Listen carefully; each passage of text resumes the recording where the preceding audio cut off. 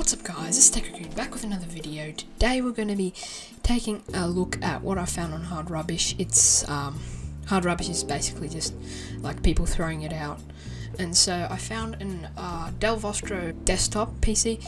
It's the Vostro 430 and it has an i7 870 and it's got, the processor is base clocked at 2.9 GHz with turbo boost to 3.6 GHz. Now it's a quad core 8-threaded CPU and it has a Cinebench score of about 480, roughly around that mark. Now that's just stock. Now this one has an aftermarket cooler, but it's by Dell, so it's nothing like special. You can't really overclock on it.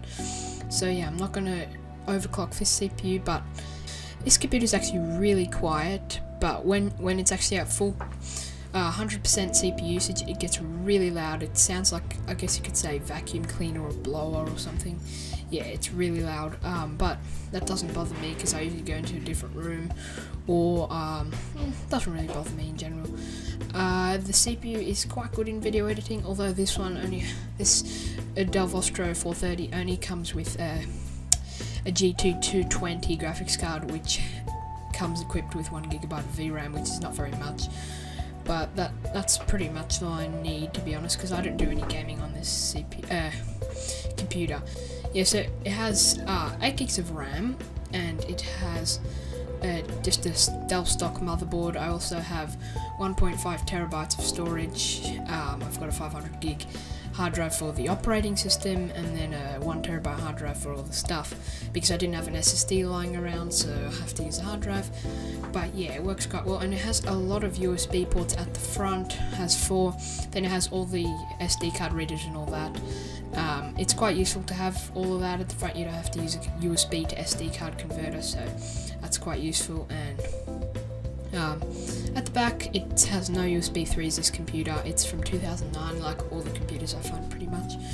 But yeah, it's not too bad actually. It's, I guess you could say, well, actual performance wise, it's like 80% of what a Ryzen 3 is, so it's not too bad.